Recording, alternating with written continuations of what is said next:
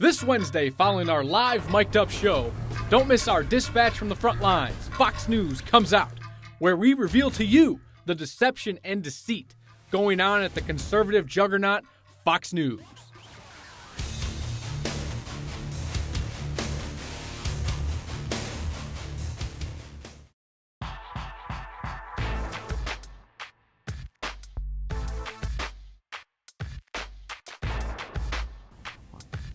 Hello, I'm Michael Miller. And I'm Rebecca Hasenauer. Here are your latest headlines from churchmilitant.tv News.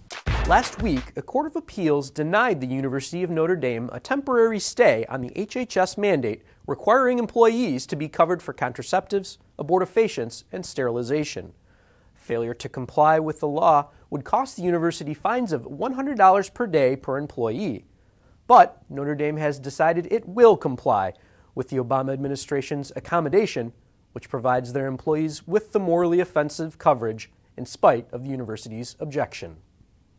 A well-known nationwide atheist group whose members meet on Sundays to gather at a church-like organization called the Sunday Assembly are currently experiencing a denominational split. Two members from the original Sunday Assembly in New York, with founders Pippa Evans and Sanderson Jones, have left the organization and have created their own called the Godless Revival, calling the Sunday Assembly too anti-atheist. A Christian pastor who stepped down from his position after having doubts about his religion's teachings is choosing to try atheism and living for a full year without God. The former Seventh-day Adventist pastor said, quote, "For the next 12 months I will live as if there is no God. I will not pray, read the Bible for inspiration, refer to God as the cause of things, or hope that God might intervene and change my own or someone else's circumstances," end quote. The pastor states that he isn't an atheist just yet and is unsure how exactly to label himself. He'll be sharing his journey on the website yearwithoutgod.com. Pope Francis has abolished the conferral of the pontifical honor of Monsignor on secular priests under the age of 65. The only pontifical honor that will be conferred on secular priests will be that of chaplain to His Holiness, and this will be conferred only on worthy priests who are over the age of 65. Secular priests are priests in a diocese who are not monks or members of religious institutes or orders. Yesterday, Pope Francis announced he will make a pilgrimage to the Holy Land from May 24th through the 26th to mark the 50th anniversary of the historic meeting between Pope Paul VI and the Patriarch Athenagoras I. The meeting helped improve relations between the Catholic and Orthodox churches. Our Holy Father will meet with Bartholomew I, the Orthodox Patriarch of Constantinople, and together they will celebrate an ecumenical meeting at the site of the Holy Sepulchre with representatives of all the Christian churches of Jerusalem. I'm Michael Miller. And I'm Rebecca Hasenauer. Those are your headlines from churchmilitant.tv. Make sure you check out today's Vortex, where Michael talks about the Pope, poverty, and English. Thanks for tuning in today. Spread the word about us to your friends. And may God bless you.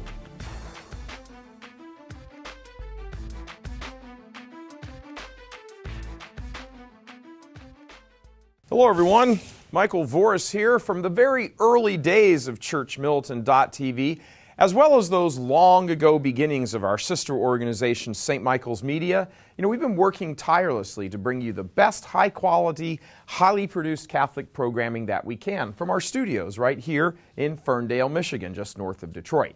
In those early days, 8 years ago, can you believe it was 8 years ago? We were only able to produce just one episode per week of our flagship show, The One True Faith. But by the grace of God, we have now grown in size and ability quite a bit of growth in those 8 years. And of course, all of this is thanks to you, our supporters, who have supplied practically our only source of revenue by signing up on our premium channel for only $10 a month. Now, over the years, those $10 subscriptions have really added up, and now we're able to bring you new episodes every single week of not just one, but 4 different programs, as well as our numerous free productions, and those everybody knows, like the Vortex News, the FBI, the Faith-Based Investigations, the Dispatch program that we just launched last quarter. Again, this is all because of our ability to expand, thanks to your prayers and the financial support from many premium subscribers and gracious donors. So at the beginning of every new calendar quarter, we bring you a whole new set of programs, all fresh, brand new episodes of brand new programs that we've spent the past 3 to 6 months getting together. We take all of that information, all of that planning process, and throw it up on this great big programming work grid. It may be just one sheet of paper, but believe me, it takes weeks to put all this together because of all of the dovetailing and everything that goes on. So for example, we have to do all of the researching. We call that period of researching and writing. That's all pre-production, and a lot of activity goes into that. Then we move into production. Production is, of course, the shooting, what you're seeing right now, as a matter of fact. And after all of that, then there is the editing, and that's kind of where the magic happens, where there's an awful lot of, all the graphics and music and all of that get put together to make the final product. An awful lot goes into making a TV program. So now, as you know, the new programs are designed to keep you and your family growing in knowledge of the faith, with the end goal of growing deeper in love with our blessed Lord. We really, really have a great thing going here at churchmilitant.tv, and we don't want you or your family to miss out on any of it. So let's politely say, listen up. January starts a brand new quarter for us this weekend, and we're happy to present you with our latest slam bam lineup of new programs that Charlie here has helped edit to help sharpen your mind and deepen your love for our Holy Mother, the Church. You know, all of our new programs are being posted this Sunday. Wait a minute. I just had kind of an epiphany. Fitting given this time of year, right?